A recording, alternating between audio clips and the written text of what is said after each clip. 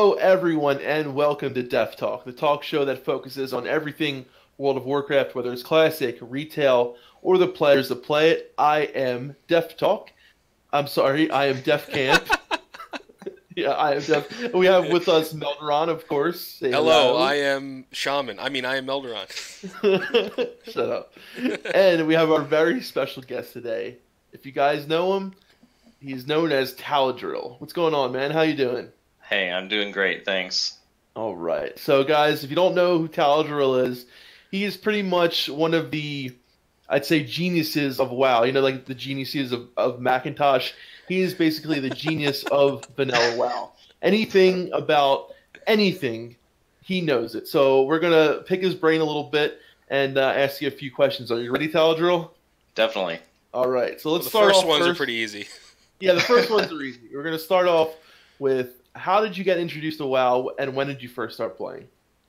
Well, I gotta say it officially. My brother showed it to me, but his roommate showed it to him at the time, and it was actually like the last day of beta, so I actually got to play beta just a little bit.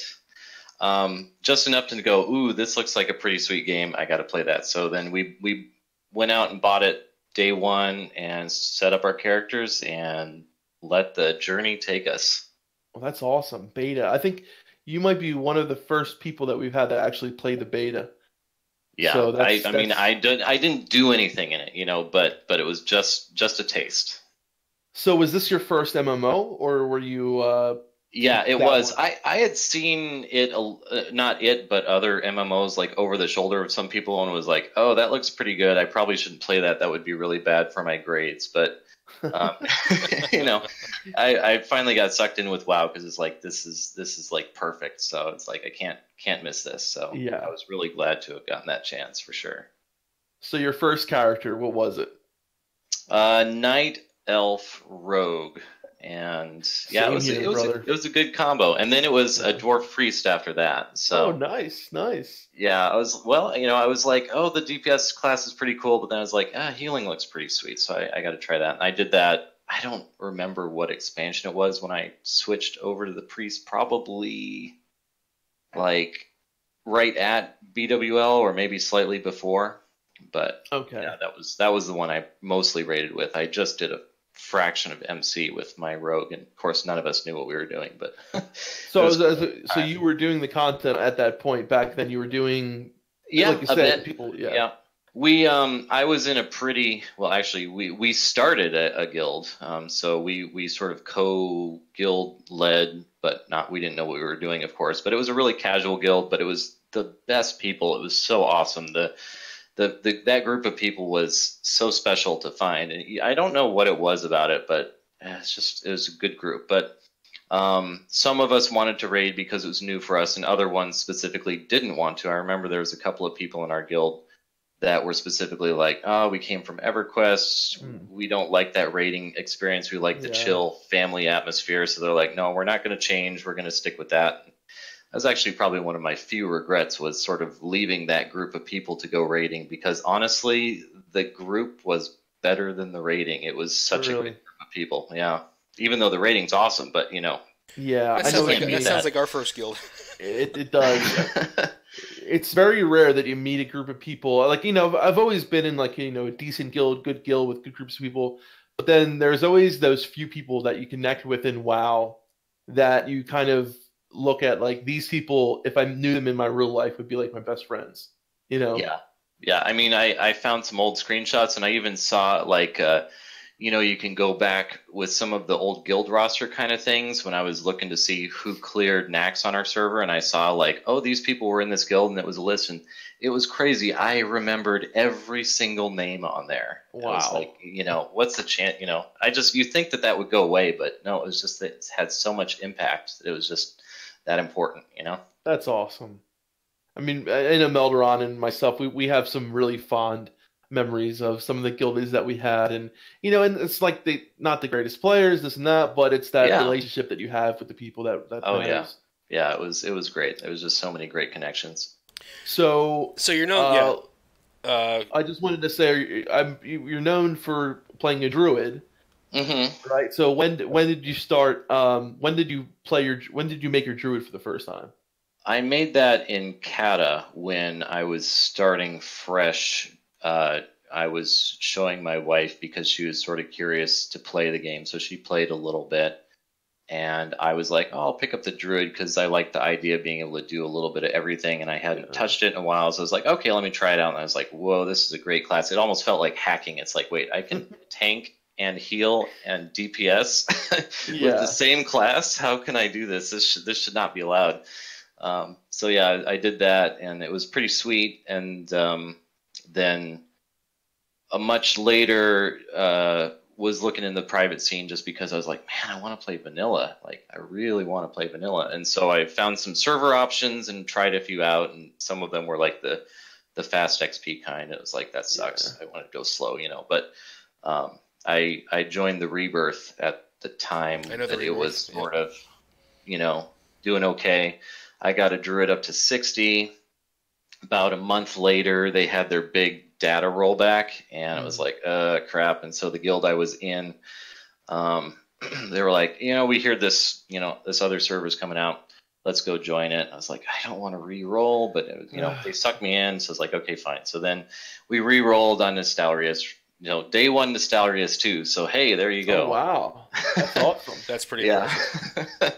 So did that, and we just burned through the content. It's like, I missed a couple of weeks, but I was there for like the third MC clear, that kind of thing, and nice. Pretty much didn't miss a week after that. So I was there for all of the content the whole way through, and it was really sweet. Well, and did you roll druid for that as well? Oh yeah. So that was where I really cut my teeth with it. So started out with resto tanking. I was tanking dungeons, and I was restoing an MC. Oh god, I love that spec. Yeah. It's so good.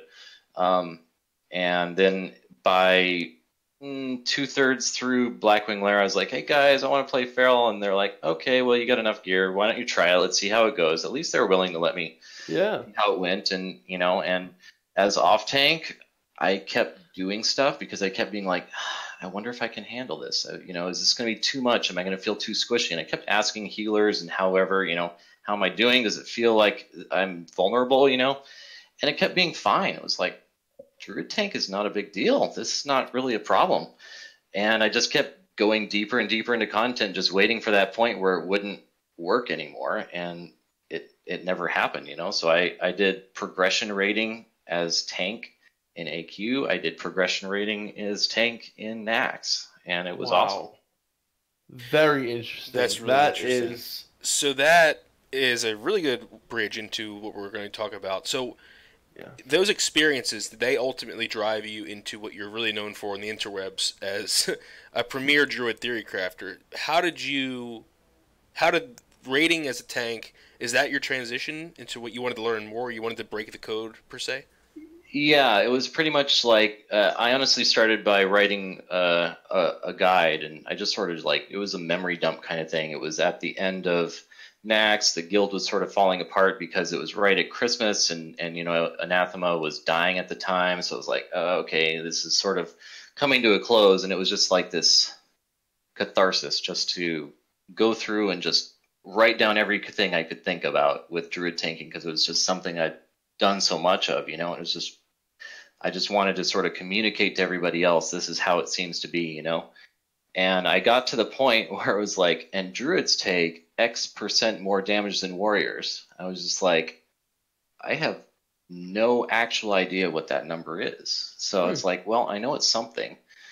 I know it's more just from the fact that we don't parry as opposed to warriors, but it's like, how much, I know we've got more armor, but how does it all factor in? So I just went through this monumental task of just trying to quantify it and see what the difference is, and it was like, okay, well, let me try it for different tiers too, because that will be the first question people say is, okay, well, if tier 2, then what about tier 3, all that stuff. So I went through it and it was like, they take more damage, but it wasn't really that much more. It was like, it was obviously a reasonable amount. And then the most interesting thing to me was like, okay, people say druids are really good for threat, and it was like, yeah, it really shows that druids are really good for threat, and they also from at least the process I went through, they were really good at providing raid DPS. So it's like, hey, because that was the thing everybody says is take a Fury instead of a Druid because a Fury gives more DPS. It's like, yeah, but you don't factor in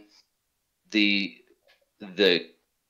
got the crit aura and you've got the DPS from the warrior, but you don't have the fact that when you're tanking, warriors just do garbage DPS, and druids, they do not garbage DPS. Yeah, it's not DPS great, but it's okay DPS when you're tanking. So it's like that was the key part people were missing. Is it's like when you're tanking, your DPS is still pretty good. You can get up to 400 or 500 DPS even as a bear. And it's like that's crazy. That's not bad. Yeah. So that was really the key part. It's like the more you let a druid tank, the better your raid DPS is because of that. And as long as you've got the heals to back it up, then you're golden. Wow. I've got so many questions going on right now. Yeah. Well, let's go ahead and ask them because I have some written down. So go ahead. Okay, so yeah, go for it. So are there any boss fights that like a druid tank cannot do? Yeah, I mean, there's plenty that they're not great for. So like Nefarian is probably not the best option because you get forced into cat form. Right. So how do you because it's one of the curses stuff like that. Sorry. It's the druid call is you get forced into call, cat. That's correct. Yeah, okay, got it. The worst fight, probably the bar none worst fight, is probably Maxna. Because it's that spider, is that I don't know how to say her name. That's why I think you say it, but she, last 25-30%, I forget at this point. The warrior needs to go into shield wall and just tank it while everybody is being spiderwebbed. Right. Yeah. And it's a certain critical amount of time, and it's really easy because she's enraging to get one shot, and so the warrior can survive it. You need that call to do it, and obviously the druid can't do that. So I would not want to do it. Could you do it? Probably I guess, but it's just stupid to do it. It's like let's force a wife. And I'm willing to admit the druids are not perfect for everything. That I don't suggest it, but there's also I'm sure there's some fights out there where druids shine over warrior. Yeah. So a druid is a fantastic choice for Thaddeus specifically because his buff/debuff it scales for druid threat. So you get that 190% increase to damage, and that goes straight into druid threat. So druids can do insane levels of threat on that fight. So literally mages, they don't even have to drop ignite. They just keep going and going and going. Wow. So it's awesome. That's a pretty impressive mechanic. Yeah, and that allows your DPS to really go balls to the wall. Oh, they do, yeah. Yeah, that's really interesting. That fight brings back memories. We did it during Wrath, so it's not the same thing, but yeah. There's a lot of fights like just Ani, a lot of fights, especially early in MC where we have a lot. We're raiding right now, and there's some issues with threat. And being on a horde side, where we don't have salve, but we have shamans, and it's a lot harder. So I'm wondering, it's what really pisses me off is so many people are just outright, oh no, we're not even going to try a druid tank. Or we actually have one in our guild, and he's pretty geared, and he helps out with off tacking with a lot of the boss fights where you need 4, 5, 6 tanks. But when I have to heal him, it's not like, wow, I'm doing so much more healing than I would if it was a warrior. It's literally the same, if not better. Because they're sort of they get hit probably on average, not exactly less, but generally less, in terms of how hard they get hit, but it's more consistent. So all you do is you just do that slow but strong trickle, and from a healing perspective, it's great. It's really great because it's very predictive and very easy to do. It's interesting. The thing that I will say in the negative, so that people are, I'll be very frank about it, is that the one negative from a druid tanking standpoint for like a main tank kind of thing, and this was proven by some people who tried to do it in the guild return, which is at least at the time they were a pretty big deal. So I don't know, I haven't really followed Northdale at all, so No offense returned. But, they looked into it, and the one negative is that like the meta is the dual wielding Fury tank kind of thing. And that initial threat grab is a lot better for warriors because they have more things that they're doing. Druid, you pretty much have maul and you have swipe. And if you're maul and swipe, let's say you get double parry, you are like doubly screwed for 2 seconds. And that is a lifetime when it comes to raiding, especially for a start of an encounter. Oh yeah. once you get it, once you've got threat, you ramp it up and it's fine. But it's that just initial grab that if people don't give it that pause, then it's like, oh, druids suck and what's happening? They're coming after me, and it's all that kind of stuff. So.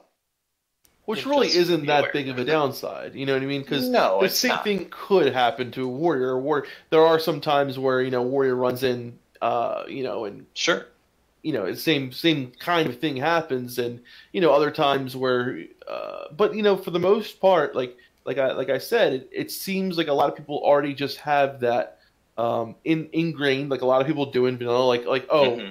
You can't raid as a elemental shaman, or you can't, and I think tanking as a druid is probably one of the stupidest, because first of all, druids are amazing tanks all throughout dungeons, like throughout leveling, so good.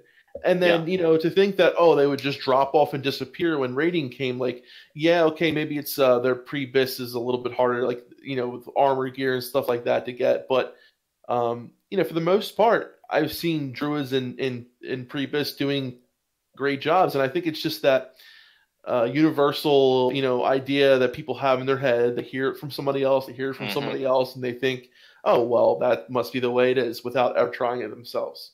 I think the real thing, and it's funny to think of it, I think the reason is because at the start of vanilla, druids they were horrifically bad at tanking. It's because their armor multiplier was only like 125%. So it's like if you tried to tank as bear in level 60 gear, you would have like 5,000 armor. It's like, nope. It's not gonna happen. That's not gonna happen. So it's like being a rogue. Right. It's like no way. You wouldn't catch me dead tanking anything like that. Wow. That's interesting. So you think maybe people remember, we remember the negatives over the positives, and I think that could be a driving factor? Yeah, I think there was no real update to the mentality. There wasn't enough time, especially because the Druid update came in like AQ or ZG or something. I forget, and by that point, people were like, oh, well, this is how classes are, and just didn't give it a chance. Yeah. So perhaps we know that we are probably getting a 1.12 talent system as our basis for Classic. So does that 1.12 talent system really build a foundation for the efficacy of druid tanks in Classic? Oh yeah. Okay. I think so. Yeah. I mean that's really the key is, do we get 1.12 talents, and if we do, then we know exactly what the spec is, and we know what the itemization is. So with that, especially with the fact that half of the druid's decent gear is pre-raid bis, so it doesn't even. It's a very clear idea to me that druids will be very effective day one in Classic, and that'll be great. That's great news. So let's go into your theory crafting. So you have 2 Discord channels. One of them is dedicated to druids, and that's more specifically not really theory crafting, but you provide macros, you provide consumable lists, gear lists, add-ons, tanking rotations, guides. So let's elaborate on that channel before we go into your theory crafting channel. What more can you say about that? I mean, it was started by some other guy back early in Nost or Elysium or something, just as a every class kind of Discord channel, and they all existed at the time. But early on, I was really active with that one. I was doing all this stuff, and he was like, "Hey, you seem active. You want to be a moderator?" I was like, "Sure." So I did that and did that for a long time and kept the channel active. And I think also druids just in general, they keep it active because there's so much to talk about. And it really helps with that. But then eventually it was like, hey, I'm sort of like the only guy doing it. Can I just own the channel? And so he's like, yeah, sure. So so then I sort of took it over and really have I sort of converted it over to more like, okay, this is going to be the Druid Classic channel. I hope that will continue to be the case as Classic gets closer and closer, because I think it's got a lot of good content and a lot of people enjoy it. So Yeah, I agree. It'll And be if good to you're see. even remotely considering enrolling a Druid on private servers or on Classic, please check out this Discord first. It is amazing, the amount of data that's on there and the amount of stuff that you can actually learn about Druids before you actually jump into it. And that's a great channel. But I think the bread and butter is your theory crafting channel, which if you guys are listening on a podcast format, head over to the YouTube channel to get to Discord links. I'll try to put them in the podcast description, but if you can't, then check that out. So this channel is your theory crafting channel, and you've created gear lists, a tank comparison. You've created another gear set for Druids, and you compare each piece of gear for each slot, for each build, for each spec. And I just have to ask really quick before we dive deep into that: how many hours did it take you to make one of these things? Oh God, too many. I'm hoping to put out more, actually, even so, like other, like Rogue and Mage and all that stuff, because it irritates me how bad the gear lists are out there. It's like, here's your pre-raid this set, and it's like 4 options. It's like, come on, there's a lot more options that are decent to look at, and I like to know where it comes from and whatnot, so you can get a real good comparison. But yeah, anyway, so yeah, I don't know. It probably takes me about, I would say, 10 to 20 hours to make one of the gear ones. Easy. Wow. But the other one, the tank comparison one, I don't even want to talk about that. I mean, you can do the math. Each one of the tests was 6 minutes for that, and there was a lot of tests. Oh my God. It was a lot to do, but it was gripping. So I enjoyed doing it. It was crazy though. So I'm interested in the tank comparisons. So for us non-theory crafters out there, I'm a very, very noob when it comes to this stuff. Yeah. Do you use like a simulation software or a PTR? So how are you actually gathering this data? Yeah, I'm not as pure math kind of theory crafting. I don't really have a good grasp of the equations enough to feel like I'm doing it right. And there are other like warrior spreadsheets that do that kind of pure math, kind of this is the output kind of thing that people can look for if they want more accurate numbers, at least from the DPS standpoint. But what I did was I downloaded a PTR, and with that, you can really have a lot of controlled test conditions because of that. You can set your buff amounts and just have them go even though they might not normally be that kind of thing, so you can specify, even though it's a 10-second buff, you can specify that it should be a 10-minute buff, so that you can do just a test that's purely with that buff, and then you can compare that versus a no buff and see the exact benefit that kind of thing can have. So that was the kind of thing that you can do, and so yeah, the PTRs are really, in my opinion, they add that kind of very challenging where it's hard to get all the variables, and especially for tanks, it's like you get more rage by being hit.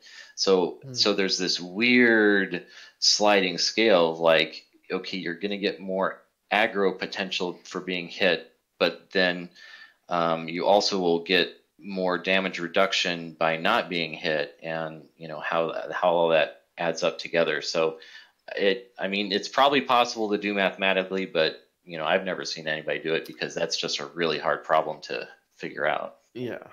Well, let me ask you something. So you've done all this math and all these theory crafting. Are you a little worried that when Classic comes out, the numbers are going to be a little different? I was worried about that, especially from a talent perspective, but since it's going to be 1.12 talents, I'm not worried about that. There were some issues, and that's actually why I didn't publish Paladin data for the threat, because there were questions and concerns about, and I don't know Paladins that well.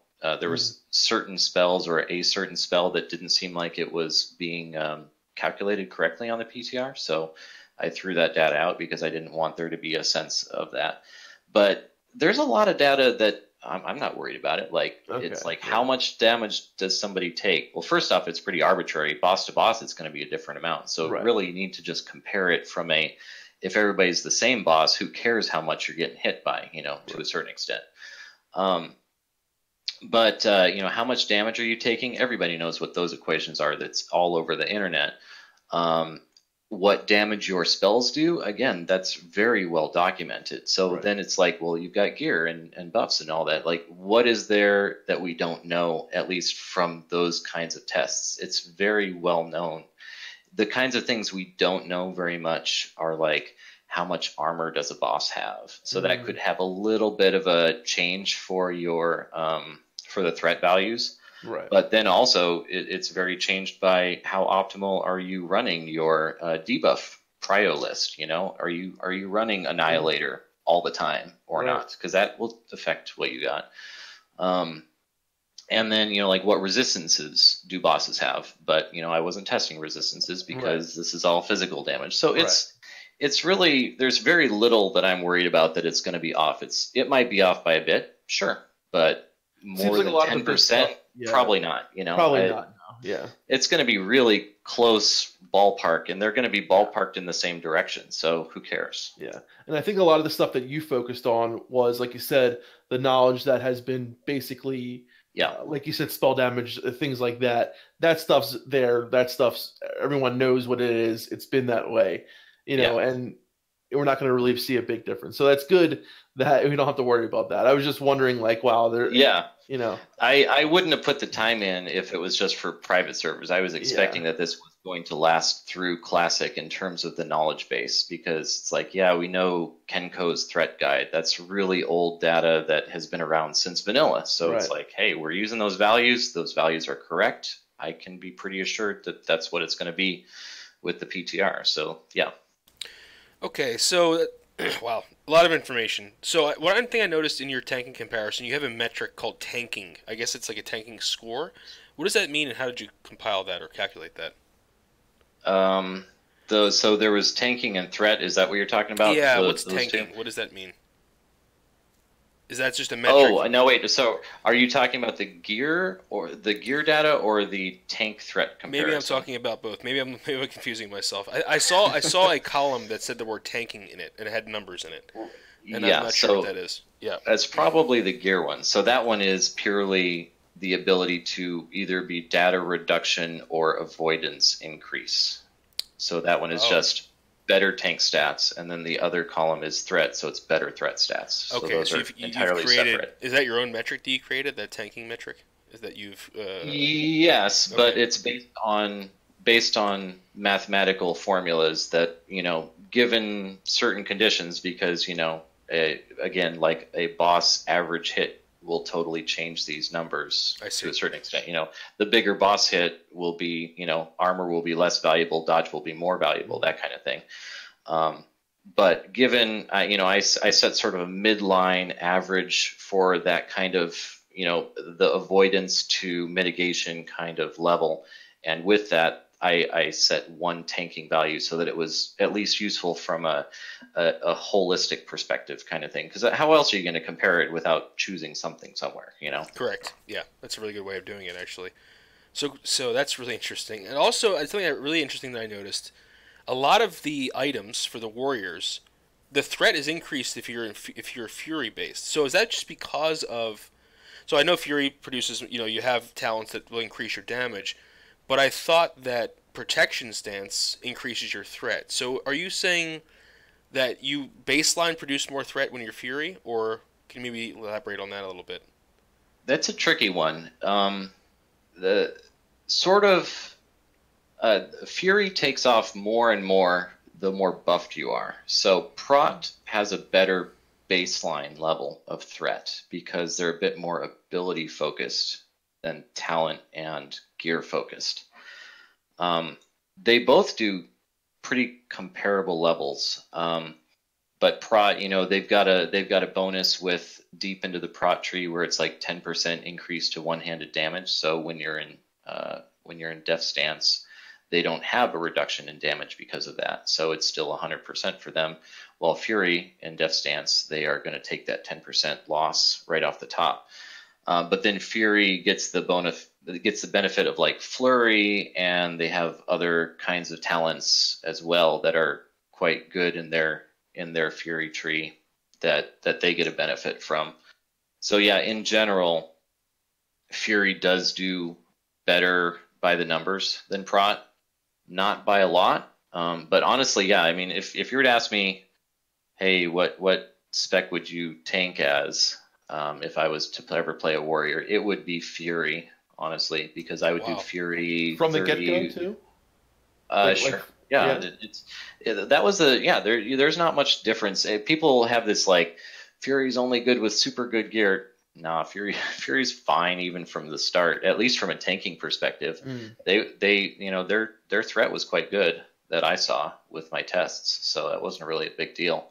That's an interesting result. That's very interesting. Yeah. Well, if you look at the prot tree, it's really pretty garbage. Like the early talents are super strong. And so you get, down to the 11 points or whatever to get your second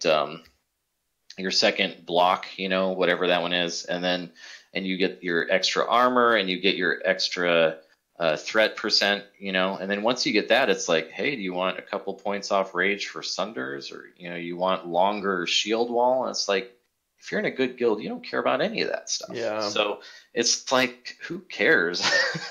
Just the name of the game is damage reduction and threat, and there's no damage reduction deep into the prot tree. There's no real threat deep into the prot tree, so it's all situational spells. So you might as well just go Fury anyway, because it gives you more threat options, because then you get like Bloodthirst or whatever, or all those other spells that I don't remember off the top of my head. People are like, yeah, you need shield slam the tank. They're like, not really. That's an incredible that's one of those things. Well, that's you'll see a lot of people too that are like, oh man, if they don't have 1.11 prot spell whatever for the implementation, because the shield slam for the prot tree back then, it didn't have spell scaling or something scaling, so shield slam was a lot less capable. So people are like, oh, vanilla is going to be totally different without prot having that. I'm like, no, people will just go Fury, and they don't even use that spell. Yeah. So you're going to see no change in that sense. All you're doing is bickering about nothing. So people don't really have that bigger picture. It seems like there's a lot of misinformation out there sometimes when it comes to certain things. Ridiculous amount of misinformation out there, unfortunately. We can address some of that later, hopefully. Yeah. So before we transition to something that's really interesting, and I have to say something that really blew my mind, listening to Countdown the Classic. So out of all your theory crafting, what is the most surprising result? Is it that bear tanks are way more viable than people give them credit for? Or what is it? It's bear tanks are entirely normal for tanking. That was nice to see. Although tier 3, they really do, like tier 3 warriors are just insanely good, but they're so insanely good that they literally have rage problems usually. So they start taking that stuff off anyway. They're in threat gear anyway. So it's like, what's the point? It was nice to see, although it didn't surprise me that much, that druids do more damage as tanking compared to other classes. That was great to see that. I was really excited to see that, because that's sort of the clincher is, it's like, well, what's the gain? And it's like, well, that's the gain, is they're worth more DPS. So yeah, that was probably the best part to me. Interesting. And how viable is power shifting Kitty Cat, would you say, briefly? It's pretty good. There's a guy out there, Shado, that he's been doing some insane numbers. He did a lot on the Lights Hope server, not Northdale, but yeah, he was pushing pretty high numbers. I don't remember the numbers exactly, but he streamed quite a bit, and he's actually got a spreadsheet on the Druid channel that you can check out and plug stuff in for him. But yeah, it's quite good, and if you're not minding not having perfection ever constantly, like if you've got a quality shapeshifter, power shifter Druid, if they're the bottom tier rogue, who cares? They're still putting out rogue DPS. Right. So, just let them do it. The key is really, if you're going to let people do those specs, though, you can't shaft them in the gear aspect. They need to be geared just like everybody else needs to be geared. And I'll just put out the plug right now for people listening that druids have probably the hardest time getting hit capped. So hit gear for druids is huge. So I know everybody's like, ooh, DFT for warriors, DFT for rogues. Druids really need that too. Like, really need it. Our options are so limited that we get stuck with having gear in the bank because we just are not hit cap because of it. So it can be tricky. I'd also imagine one of the difficult things for a kitty doing shape shifting with the what's the helm called again? That Wolf's Head helm. Wolf's Head helm. So I'd imagine one of the hardest part is managing your mana. Is that? That is a pretty big one. I'm not very good at the power shifting. It's just I'm a little bit too cheap, so I'm buying all the consumables. All that stuff. It's like I don't want to do it. But yeah, the managing mana, the timing of it is actually the hardest. It's that decision making, and you have to do it quickly. Of do I power shift now, or do I wait for that energy tick, or and then when do I wait for that energy tick, and then what do I do if I miss or something like that? And it's that kind of very rapid decision making. Even if you have a macro, if you don't time it right, you're losing DPS because you're missing out on your autos, your white hits. It's really critical to get every single cat white hit. And then, of course, you're running off with your latency, too, because latency will actually affect it quite a bit. That's an issue, yeah. Yeah, it really is. I had one question I wanted to go off the Druid a little bit, but I want to stay on the theory crafting topic for a second. So I'm huge into healing. I love healing, right? And you were talking about okay, cool. So I love priests as well. I love paladins too, but I'm playing a priest right now. I love priests. Yeah, if priests could tank, I would be a priest for sure. But I love tanking too. It's just like I don't like casting, so that's my thing. It's gotcha. Like, I like healing, I like tanking, and melee DPS is okay. Yeah, so, it's okay. Druid does a pretty good job for that. But yeah go ahead. So holy weaving, you were talking about that, and just as you were talking about that, I was thinking to myself,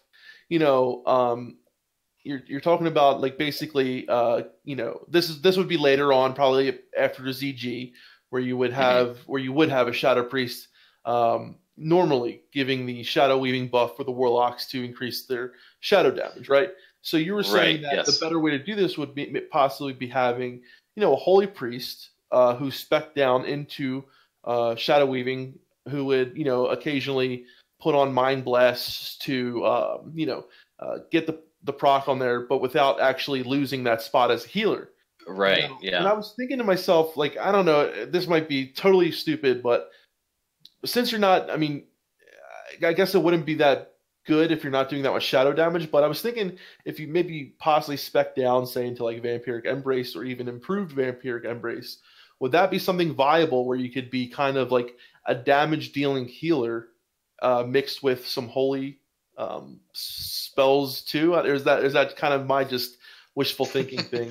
Well, I honestly, I don't like to talk from a sense where I don't really have a good idea. I'm not really into the full understanding of the holy weaving, and I honestly haven't even ever played a shadow priest. I leveled as holy the entire way. So, really? Wow. Yeah, I've never spec'd into shadow to even have played it. Wow. But I can tell you there's a lot of people on the theory crafting channel, like KevTank, for example, that's sort of like their mantra is that holy weaving is awesome and that, it's a great way to do it. But I'm going to have to try it then.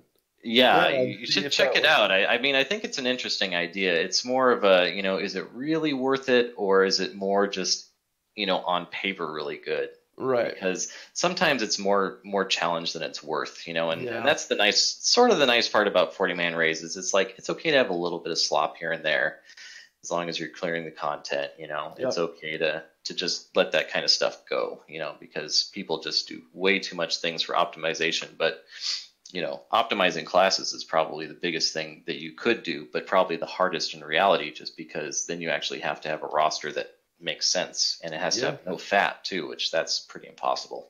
Yeah. Well, I think it's time to move from science to philosophy. What do you guys think? Oh, all right. Yes, I'll put on my Greek robe. What is it called? Toga. Toga. There you go. Yeah. So we might get some blood boiling here in the next segment. So what we're talking about here is in Countdown to Classic. If you're not part of the Countdown to Classic community and you're part of our community, please go over to Josh's and get involved in his Discord and his show. It's a great show. And he had a 3-on-3 changes versus no changes podcast. And our person who interviewee, Taladril, was on the side of no changes. I'm sorry, changes. Sorry, changes. I'm sorry if I just said that. Maybe it's just my inner No changes coming out. So, and I have to say, the most solid argument comes from Taladril for changes, and his changes, I'll let you put it in your own words, are not the kind of changes that you guys are probably thinking about. So, Taladril, what were your changes? My changes are to keep the spirit of vanilla, not to go with the dogmatic, this is how it was in vanilla, therefore we shouldn't change it kind of thing. We need to make the game feel like how it used to. Everybody's talking about it being a time capsule and how it's preserving history. Well, the best way to do it would be to preserve how the history actually feels. And I think, honestly, when you're looking at archaeologists and whatnot, there is some creative license that they do for that kind of thing, because they're trying to convey the feel of the site, not the actuality of it, to a certain extent. That's a good statement. Yeah. So your changes would be in a way of so preserving the game in a way where you think that we've kind of overplayed a lot of it to death and figured things out about things like world buffs and things like certain builds and viability of certain specs, that we can maybe break the meta a little bit per se and then make it a little bit more difficult? Yeah, absolutely. Because like, hey, early on, Molten Core was a challenge for everybody. So why shouldn't it be released in a way that it actually is a challenge? Because right now, for the people that especially know how to do it, it's such a ridiculous face roll that it's a joke. And I worry that, the people that are not vanilla fans and they come in and go, okay, let's see how vanilla is. And especially with Molten Core being the first one that comes out, they're going to get into it and be like, yep, we knew it. Molten Core is LFR and you guys are a bunch of puny losers who have no clue how to raid, and they need to go back to BFA where it's actually a challenge and try mythic raiding because that's actually a challenge. It's like, and it's going to happen. It's going to be ridiculous. I don't want to see that. I don't want to see it either. So how do you propose we change it? What are some of the steps and some of the ways you think we can encapsulate the difficulty of vanilla had back in the day, back in its heyday? Yeah. Okay. So we'll just soapbox the whole thing. So there's a whole bunch of stuff, but let's just start out with, okay. So 1.12, we know we're going to get 1.12. So that means we're getting 1.12 talents. Now, in a lot of ways, that's a good thing. That means that the classes are a little bit more even, but that means that they're also more even from a DPS standpoint, because back in early vanilla, it was pretty much rogue and nobody else. And I've got a screenshot of me being top DPS in Molten Core, and I'm like a third higher than anybody else because I'm a rogue, and everybody else is not, they don't know what they're doing. So exactly. So it's just like early game was all about the rogue. And if you look at it too, like rogue was the last class to get changed because WoW knew that rogue was the best shape talent wise. So they were like, we're going to wait until the end for them. And their change was pretty minor because they were fine,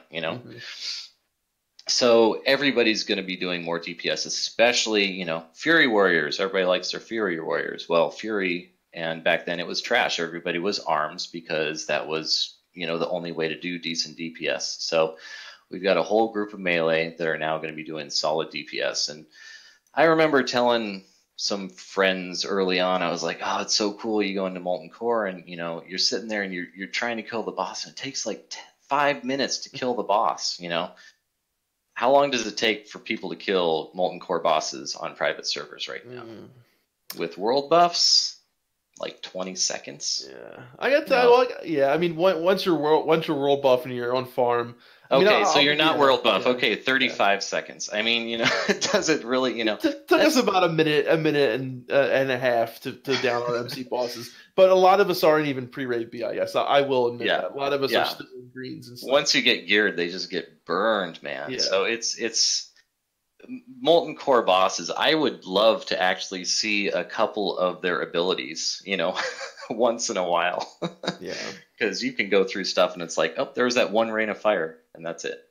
And the boss is dead, and there's your free loot, It's like, okay. So is the answer to this question to buff bosses, buff their damage, or maybe their armor ratings? Okay. I think that, maybe not their armor, but I think, you could actually buff their armor because then it would be less of a melee game because that's a big thing is melee are really strong. So you buff their armor and it makes melee a lot weaker. So that's an interesting idea. That would be super easy,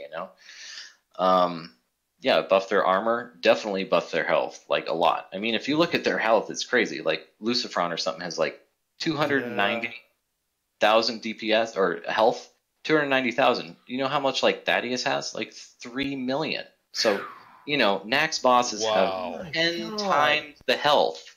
10 times the health as MC bosses. Wow. It's unnecessary, Their health is so low compared to what it needs to be. So yeah, buff the bosses. I can see the gears in Defcamp's head turning right now. He's I got a couple things I also heard that also in Wrath, the difference of the bosses like health wasn't even that much far off of how it was in vanilla. That's how highly tuned it was in vanilla. But that's just I don't know. That's what I've heard. So I know you like for certain things, like for obviously for druid tanking, you really like the 1.12 talents. But in a way, would you almost have rather seen like a 1.2 or a 1.1 start to maybe that be the way to make the difficulty harder again? Or do you think that would have been too much? That would have been overboard. I'm very much against going back to that kind of stuff, just because I know how much work it would be for them to do it, and it would be for very little gain. It's the thing people conveniently forget is it's like that initial transition from the beginning to the late game. It only is going to happen once. Blizzard is very likely not going to be doing these rolling restart kinds of servers, the fresh meme that everybody does. Yeah. So if they do it, okay, great. Everybody who played Classic now gets to experience it once, and then anybody who missed it, again, missed it forever.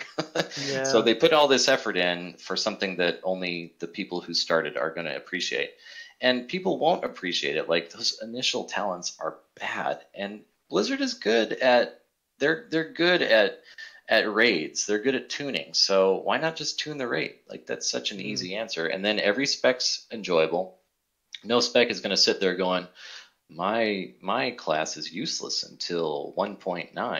It's like, that's not good gameplay. Let's play the game where it was done.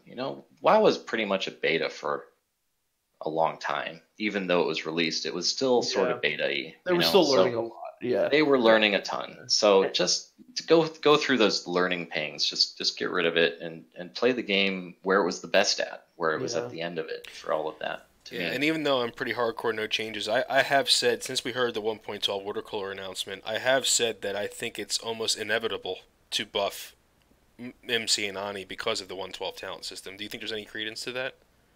Oh, I would say. I mean, if you're going to do that, you might as well buff it. Like, that's really what you're asking for. But there's a lot of other really important questions to ask, like gear itemization is such a challenge. Let's get into that. Yeah. So that's there's no good answer. There's zero good answers for how to implement gear itemization. What do you think about how they do it on private servers now, where we have the so right now, like I have, certain rings that it's the early itemization, and then like next month, like the plus healing gets like doubled. I get like in spirit on it, but right now it has literally half the stats, and I think that's very important. But and then automatically log in a month later, and then you get like buffed like crazy, and it's like, whoa, I mean, it's less good because we know what's coming. I think to a certain extent, I'm less. If I had to choose, if I was in charge, I would probably say I'd skip all the stuff where the stats are changing for the items, because then it just turns into this chaos kind of thing, and it feels very minute to minute, and it doesn't give a good gameplay feel, especially to people who don't know what's coming. It's just like, wait, what? That changed? Wait, I have to delete my WDB? Like, what's happening? But something has to be done. Like, so my biggest example for there are no good options is the loot tables in the dungeons late game. After, I guess it was probably like 1.10 and even I think 1.11, they added all this catch-up loot to the dungeons. So there are these dungeon blues that are insanely good. Like they are BRD, up to Blackwing level, Blackwing lair level stuff. It's just like, whoa, these are really good pieces. You just can't release that stuff when Molten Core comes out. You can't do it. I don't even think Dire Maul stuff should be released when Molten Core is No, out. I like that Dire Maul wouldn't be later for sure too. Right. And I mentioned quickly on the podcast that I think that Ani and MC need to wait as well. They should not come out too. I would actually agree with that. I mean, I know that's a change, but to me, it makes sense in a way. I don't know. Well, you've seen all these power levelers that the first guy got to 60 in like 4 days or 5 days or something, like literally 5 days, not 5 plate days, but 5 days. I think we had a record breaker recently. Someone got there in like what was it, Phil? I think it was 4 days or something like that. 4 days played. Yeah. Maybe 3. Well, we can't. Yeah, I mean, we can't say that that's an official record. I know that. Yeah, exactly. We don't know. But yes. Regardless, somebody still did it. So yeah, it's like that's it's just it. Remember, we said it, like half the game is the leveling, and I don't want to be rushed just to get into a decent raiding guild just because that's what everybody else is doing, is the crazy leveling up to that. Yeah. But so here's a conundrum that you guys can wonder about. Is like, okay, so we're talking about not releasing Dire Maul. Well, how about, it sounds innocuous, but how about the Paladin and Warlock epic mounts? Should we have those in release? I would say no. Do you know why you shouldn't? No. Because the Paladin one requires a pristine black diamond, and those didn't come out until much later, and that has a major impact on the economy because those things are not supposed to be out until much later, and they're supposed to be super rare. I remember in vanilla, very expensive. Those puppies were worth like 500 gold. Oh yeah. In current, because everybody does all that dungeon grind initially, they're down to like 5 gold because everybody gets them, and they don't need them until much later. Yeah. Those aren't supposed to be dropping until much later, but nobody does that. Huh. And you have to have it drop early. You have to have it drop early because it's required in the Paladin quest. Interesting. See, I would say let the Paladins and Warlocks have to buy a mount like the rest of us, and then they can get their special mount later. I agree. Yeah. But, Oh, the salt, though. the salt that would happen. Yeah. Oh, my God. Right? So let's backtrack for a second. So we went over boss buffing. We went over itemization. How about world buffs? And we had Orc on 2 weeks ago, or two episodes ago, I think it's 2. And I remember we were briefly communicating on Discord. You remember saying there's something I want to bring up, an argument to Orc-Bit. Do you remember what that was, or it was something concerning world buffs? Well, certainly just in general, because I know he was like, I don't want stuff to be changed. Yes. But I went back to my tank sheet just because I was curious. Because world buffs have very little impact on survivalness from a tanking perspective. They don't add much except for extra health. Now, health is certainly quite valuable, and I would say that also has impacts for like the dual wielding kind of tanking, because that extra health pool really helps buffer the kinds of damage increases that people get from that. Right. But regardless, from the threat perspective and the damage perspective, the numbers that I did, I sort of cherry picked just randomly here and there. It was like 30 to 50% increase in damage that tanks would do. So you can imagine what DPSers are increasing by getting fully raid buffed. Now this is like Dire Maul buffs, Ani Head. Dire Maul, Ani Head, the whole smash. 30 to 50% increase in damage. For tanks. For just tanks, yeah. And that's, forget DPS. How much are they increasing, That is a ton. Wow. A ton. And remind me what was your remedy for that? I think it was really interesting. The buffs, they just cannot. They would need to get auto removed if you were going into the dungeon. Yeah, and then keep them up there. If you want to go into a battleground, if you want to raid a capital city, if you want to whatever, it's fine. We even I was having an argument on the Countdown to Classic recently because somebody was like, hey, we don't want to mess with the game, and I was like, hey, you know what? If Blizzard actually implemented the Ani Head correctly, it's going to be the worst gameplay experience you could imagine, because the Ani Head has it's random, and it's a despawn timer of like, I don't know the exact number, but like 3 to 8 hours, something like that. Okay. So just imagine how life will be. Okay.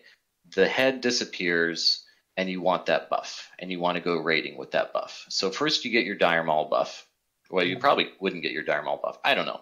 We're just talking on your head. Okay, so you're sitting there in Stormwind because you really, really want that Ani head buff. And you have to sit there because you don't know when it's going to despawn, and you want to be there for when somebody actually pops it, and it could be at any time. So then somebody randomly pops and you go, great, I got my buff. Now you need to log out. And you're going to have your main logged out until raid. And when is that going to be? I would say most likely the next day. So the day before raid, you're going to be sitting in Stormwind, effectively AFK or semi-AFK until the stupid buff goes off. And then you get the buff, and then you log out, and you're no longer on your main for an entire day, no matter what, because you can't lose the buff. and then you log on for your right? Yeah, and then you're on your raid. You're on for the raid day, and then you have your raid. Yeah, and then you get ganked, or you get it. You get ganked on the way to the dungeon, and all your buffs are gone. Yeah. Yeah, and you have a rage out. Whatever. Yeah. So it's the world buffs and how people have to save them and protect them and log out for them. None of that is good for the gameplay experience. We know with Classic, the whole point of the game is that social aspect and the being together and being on and whatever else. There's no parts of world buffs that are beneficial to the community. Now, honestly, it feels like retail. That kind of mentality. I know that it's fun. I know people love to do the PvP kind of stuff where it's like, ooh, they've got their buffs, so I got to go get them. I mean, I get it. That's my thing. Like that's a pretty good thing. But you can still do that with you can still do that by just griefing them where they're trying to get to the raid and you're griefing them on the way. I mean, that's a thing you could do.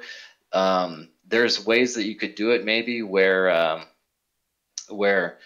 if there's certain benefits to, I don't know, world PvP with the buffs, it would maybe give more incentive for them to do capital city stuff. Maybe if they got rid of, like, say, dishonorable kills or something like that, and they made world city attacks more lucrative for PvP, then that could be a really exciting aspect too. But that's totally not part of rating.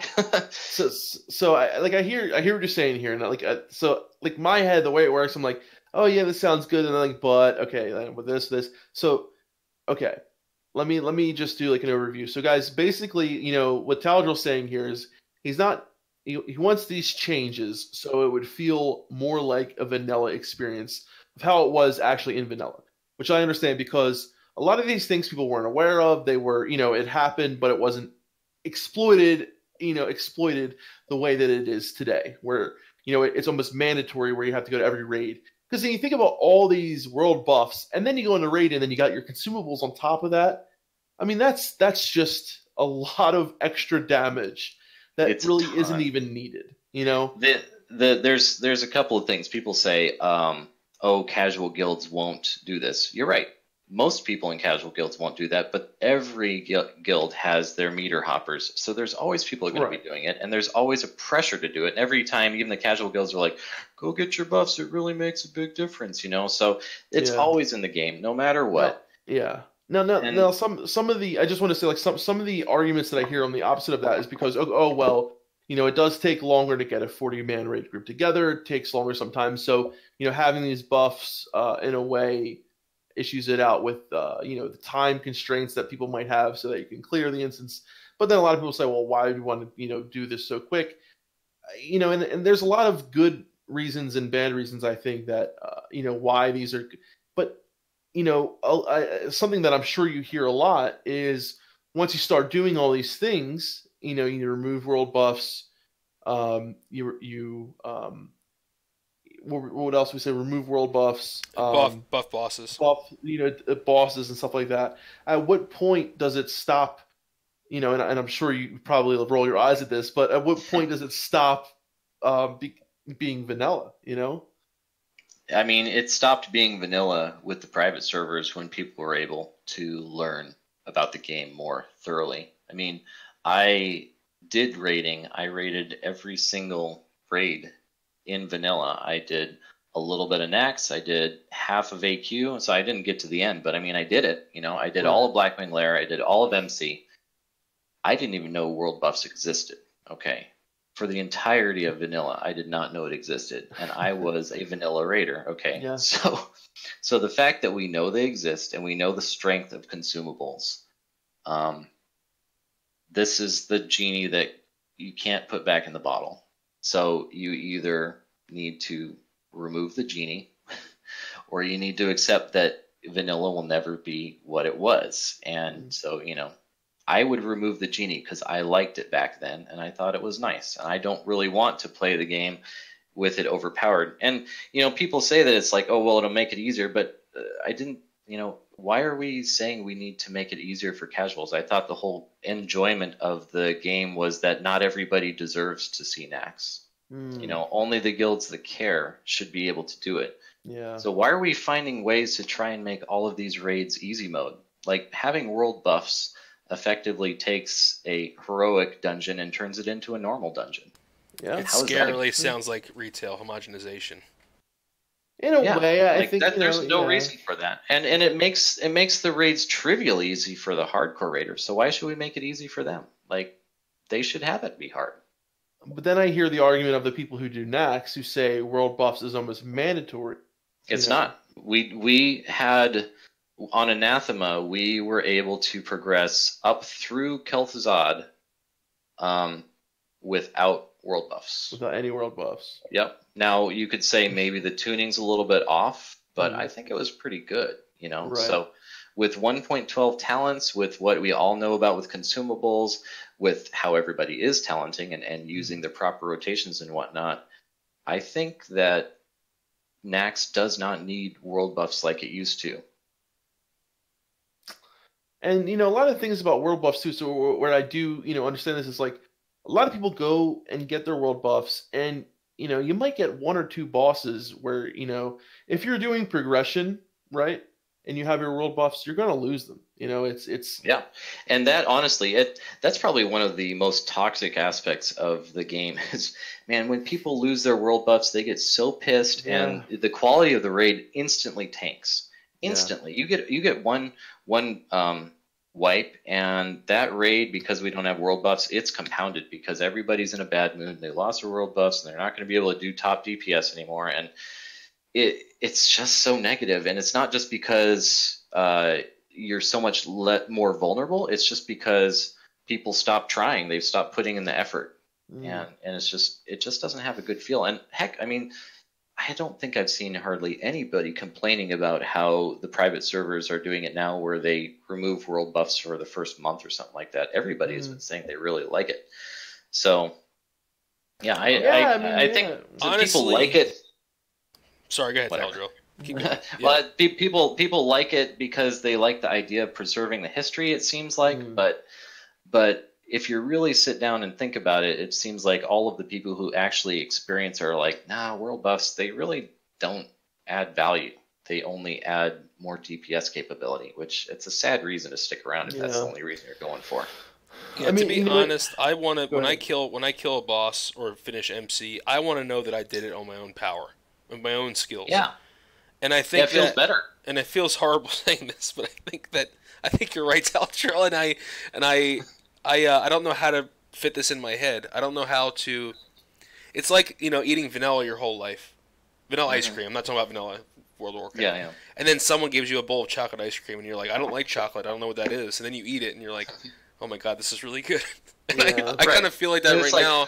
Yeah, then it's like, but just eat vanilla because but that just doesn't happen. People can't just not do it. It's like that has never been a valid argument in the history of the game. It's like, well, just choose to not do it. It's like, yeah, right. Good luck. If it's there, you're going to do it. Everyone tries to pass least resistance. Yeah.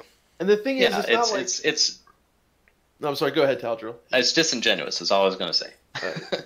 And what I keep coming back to, and it's like, it's not like. We're talking about adding changes here that are game breaking. It's not like we're talking about adding LFR or putting anything in the game to make it easier, to make it more for the casuals, friendly. Right. You know what I mean? This is at its core trying to make it more of what it was like in vanilla, which is why I give it a lot more thought than I would any other when people start playing about, graphics or about spell animations, this and that, and I'm just kind of like, you're no. But like this because is why I think those are inherently selfish, whereas Taladril is looking at the greater good of the game.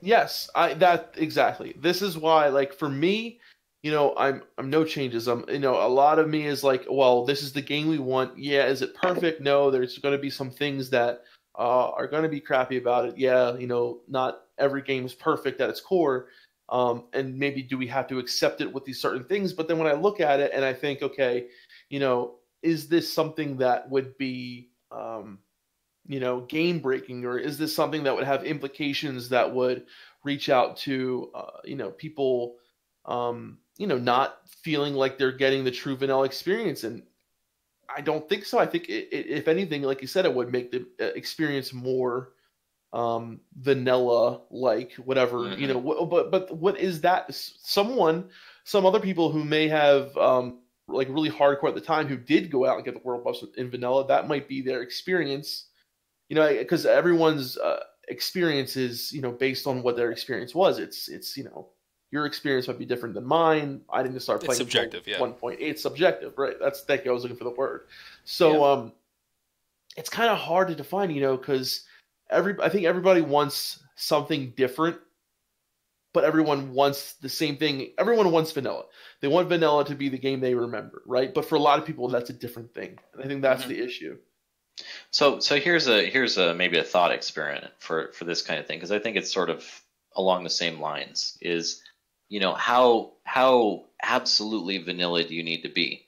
I would say that world buffs, obviously Blizzard sort of baked it into the Naxx encounter, but at the same time, if it had been something that was continuously used throughout the game, they probably would have done something about it, and they would have seen it as, this was a bit overpowered. We did an oopsie on that one. Yeah. So oversight.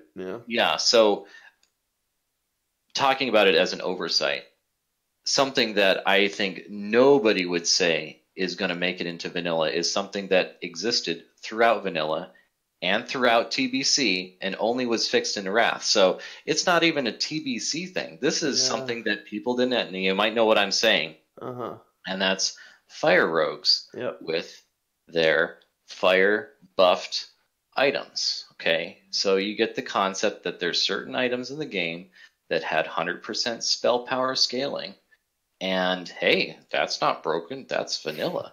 But that completely changes how the class plays and how the game plays. And if you go with that and you say, well, that's what vanilla is, I mean, that will not feel like vanilla if we accept that as something that's in there. And I think that the world buffs is going to be pretty much the same thing. The only reason it was in there is because it wasn't ubiquitous. It was because it was only used by the top, because only the top realized the strengths of it. And it would have been the same thing if that item, the fire items, were used in vanilla. Blizzard would have squashed that so hard because they're like, no, we do not want people to play like that. I mean, and if it was the case, it was like exactly that was a 24-hour patch. It's like, nope, we're not going to let you one-shot Kazakh. That's not what we were meaning for you to be able to do that. It's like somebody figured it out and they were like, oops. I think that's an extremely valid argument. I think that they didn't. It wasn't popularly known. Therefore, Blizzard didn't really hotfix it. But I think that the development team is definitely keeping their eyes on this kind of thing, and they're watching private server. Even though they don't want private server footage, I guarantee the devs are looking at stuff and are like, okay, this is not happening. This is not happening. 100%. I very much hope they see that kind of stuff and go, yeah, that's not fun. That doesn't work. We shouldn't do that. All that kind of stuff. Because I'm glad that the private servers are doing all that kind of stuff, because it's the stuff that they're doing. It's like, give me a break. Stop tweaking all this stuff. It's not fun for people, and there's so much confusion, and it's just not good for the game. It doesn't help. It doesn't give you that depth like you're hoping for. It just gives that just very confusing sense of what is and what should be. It's difficult in that sense. So. I wonder what a good compromise would be in this situation. I'm trying to think where we could kind of both be happy in a way. Something where on the lines of, and the problem that I see Taladril a lot now is that it is becoming more necessary for the casual type guilds, well, at least in my experience, the people who lead them. Okay, guys, before, log on an hour before raid so we can all get our world buffs.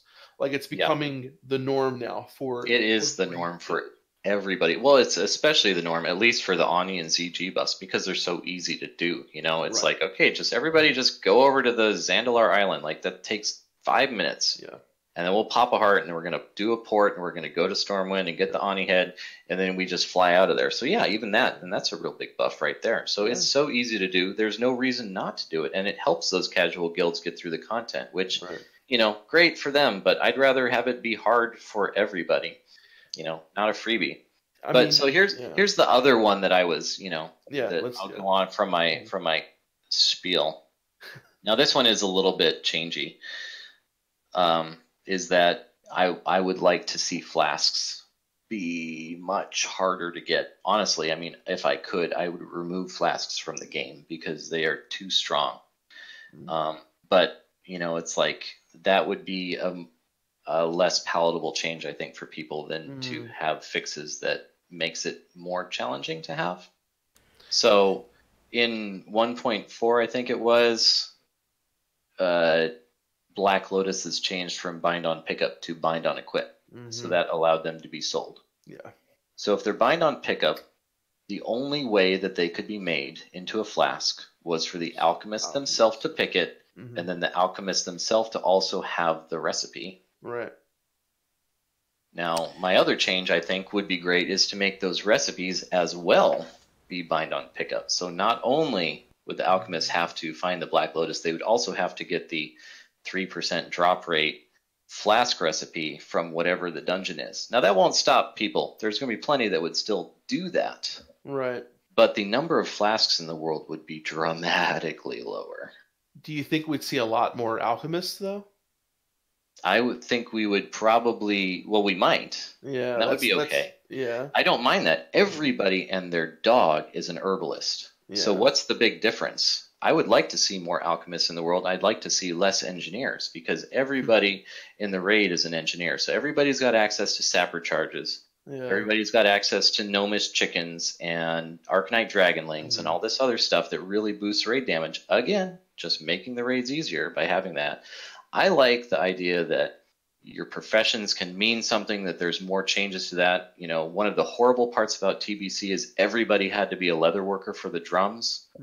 That's just awful gameplay design to have everybody forced into a profession spec. I want everybody to feel free to do what they want. So if you want to be the person who's really into farming stuff and wants to be helpful for your guild, you could be that guild alchemist who has all the cool recipes.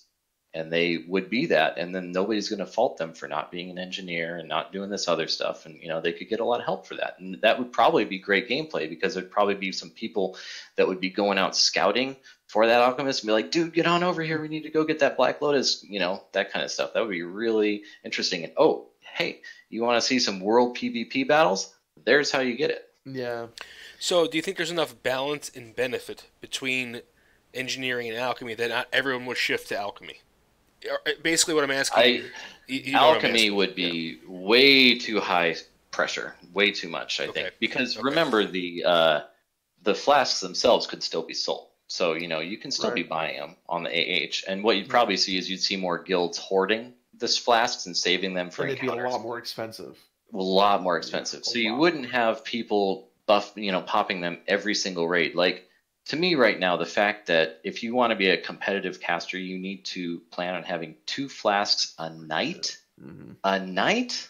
Are you kidding me? Like, I won't play a caster just for that reason. And they're not cheap. I don't want to be not competitive. And I'm not going to go out grinding for flasks constantly. That's insane. No freaking way. So I want to see that kind of thing not affect the casual players, again, to feel like they're this worthless piece of crap who can't play a class simply because they're not no-lifing it like crazy. Now, if you want to no-life it, that still would allow you to no-life it. You could be that crazy alchemist, or you could be that crazy farmer who, has an alchemist friend who is willing to give you flasks at whatever competitive rate, And you can still buy them, and you can still pop them every single raid, but those people will be far between and much, much more rare, and that would be great to me. Now, it's funny because a common theme we see, which it's pretty kind of obvious, but in vanilla is almost going overboard. You see it a lot, where people go, flasks, they're not necessary. World buffs not necessary. But people do it because people like to see their numbers on the top, or whatever it is. Of course. Is that something that people like me as a healer, I'm not huge about like I just like to do I like to have. Thankfully, healers don't need it too much. right. Do I like to have wizard things like that? Yeah, it's nice, but like it's not necessary. You know what I mean? I need my mana pots. I need my my friggin' beer from Dire Mall. Like I have my certain consumables, elixirs, whatever, and I'm good. You know what I mean? Like it's not huge, but a lot of the DPS they're more on it because they want those numbers. They want to be top on the DPS meter. Yep. And I understand that it's competitive and whatnot, and I think a lot of people like that about vanilla. You know what I mean? Personally, myself, not as much. I mean, it's not that big to me, but I think a lot of people would be upset with that because they like that almost game-breaking feel. No, they'd like it even more because it'll be even harder to do. That's true. That's a good argument. And those that are on top are truly on top because they're the ones getting the flasks, not anybody else. So yeah. So yeah, I mean that's a good. Yeah, it's the thing. The beauty about your arguments is that you put a lot of thought into them. You do, and that it's very hard to argue against. Yeah, and that's how you know it's a good argument. Oh, absolutely. Well, that's what I've been trying to figure out. It's like I just sit there going, how can you possibly stay within the vanilla framework, but make the content how it was back in the day? And what it was back in the day was people were not popping flasks. And they were not using world buffs. So how can you fix that? And they were doing it way less than on it. Way less. Yeah.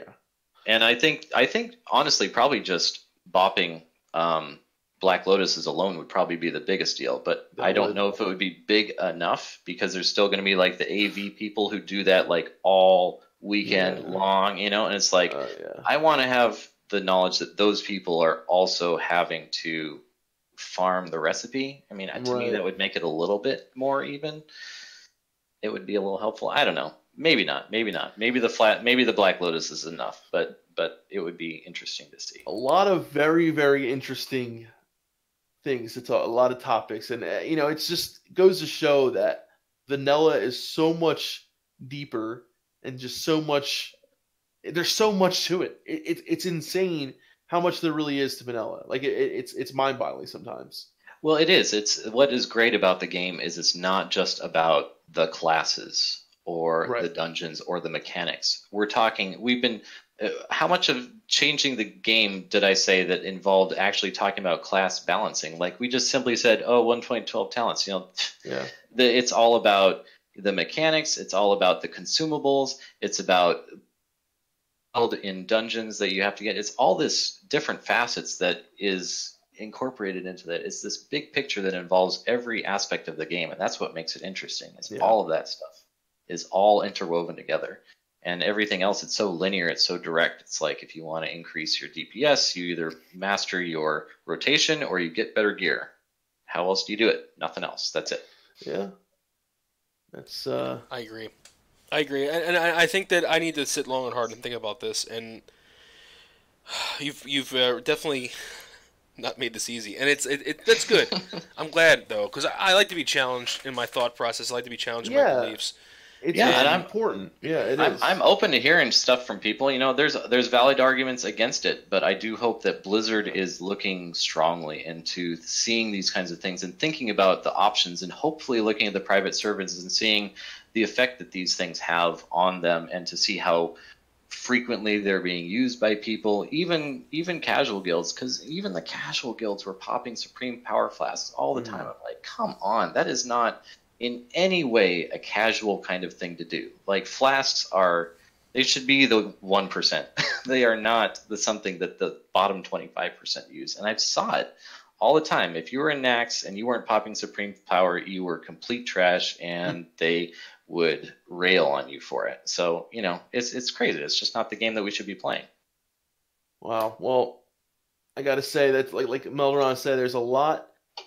It's almost like, I feel like I'm really, it's always good to, have people outside your bubble, because, me and Melderon, we talk, we're always like, no changes. There's certain things that we just won't, give into, like, well, obviously, but this is more on the lines of like, it makes sense to us. It almost has a certain quality of like, yeah, this is the way vanilla was, and that's why I think we give it a lot more merit than, what other people would. And I think it's good to keep the Like, conversation. add going. LFG to the game.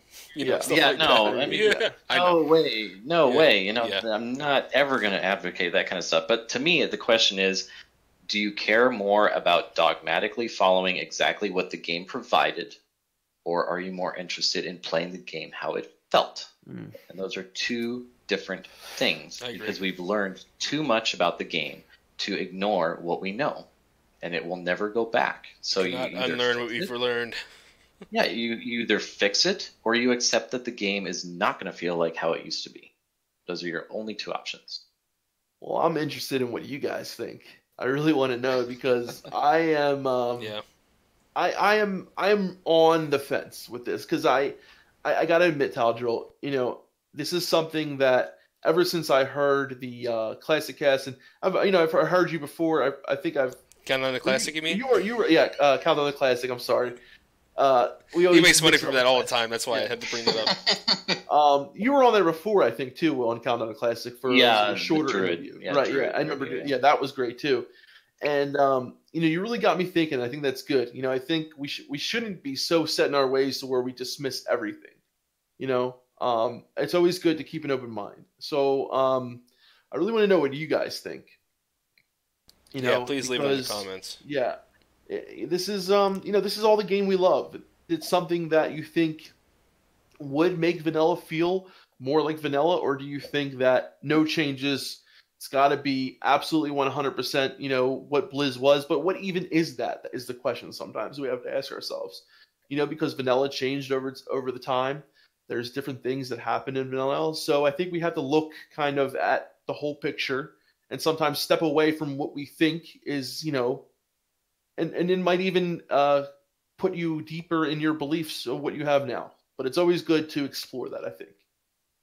So thank you, Taladril, so much for coming and beating us in the head with just a wealth of knowledge. All right, so I have one more question before we actually wrap up and say goodbye. Are you for the Horde or for the Alliance, Taladril? I forget. For the Alliance, for sure. Disregard everything he said. Don't listen to anything. I'm just joking. Nobody burns down my tree, okay? That is unacceptable. Yeah. Nobody takes our city. That's true. I brought up this point. I actually think the burning of Taladril is important because it makes Vanilla WoW more relevant. I can't play retail because they did that. Like, that is literally my favorite zone, and to have that, even to know that it's gone, even if you could go back, I can't do it. I literally couldn't do it. It's too much for me. I hear you, dude. It really hit me too. Even though I'm not on Alliance. It was hard. It was hard. I was the like, change of the lore. Yeah. Oh. That was my first character. Was a Night Elf rogue. Yeah. Even though I don't play Alliance anymore, still it was a Night Elf rogue, and that. I love that zone. It hurts. Yeah. Well. Yeah, so let me do some housekeeping before we say goodbye. Oh yeah. Do some housekeeping. Okay, guys. So if you are interested in learning more about the work that Taladril's put in, we have 2 Discord links that are on the screen in front of you. Plus, it'll be in the video description below. If you're listening on a podcast system, go visit our YouTube channel to get the links. I'm not going to say them because there's like a bunch of gibberish. But anyway, they're there. We have a Patreon if you're interested in supporting the channel, if you're interested in donating and getting some interesting rewards and making this podcast or video or our other videos possible. Head over to patreon.com/def_meltv. You can find us on Twitter at def_meltv. We are now available on every major podcast system, excluding Spotify. We haven't got that yet. So we have Google Play, iTunes, Stitcher, and SoundCloud. We're on all those. If you want to actually download an episode while you're at the gym or you're walking, if you don't want to sit and watch on YouTube, you can now listen to DefTalk on those systems as well. We have a Discord link as well. If you want to follow us in Discord, we have a Discord link. You'll get notified of new stuff, and we'll be just chatting in there generally every now and then. So that's basically all the housekeeping I had to say. Most importantly, if you want to be on DefTalk, we don't care who you are or what you do. We don't care if you're an amazing theory crafter like Taladril, or if you're a content creator like Orkbit or some of the other people we've had on, or just someone who loves the game. Yeah, you can email us at melderon.gaming@gmail.com, and we'll put you in the list, and we will get you on at some point. We promise that. So, yeah. So, Defcamp, do you want anything to say? Close us off. I just want to say, guys, thank you so much. Taladril, thank you so much for what you do. Thank you. If it wasn't for people like you, honestly, I don't know what the community would be like. You honestly, you give the community, not only you share your wealth of your knowledge, you also give the community, something to talk about. You get people together. You are literally the heart and soul of what vanilla is. Thank you so much for sharing your knowledge and being the guy you are. It really means a lot to us, and I know it means a lot to the guys out there. So thank you so much. I really mean that. Thank you. It was a lot of fun to talk here. I appreciate it. Yeah, and guys, again, just share what you think. Do you think this is something that would, on any of these topics? Do you like, the idea of a Druid tank? Do you like the idea of having no world buffs, things like that? Let us know your opinion, guys, please. And until next time, this is Defcamp. And Melderon and Taladril. All right, guys. We're signing off. Keep on keyboarding and grinding. Oh, yeah.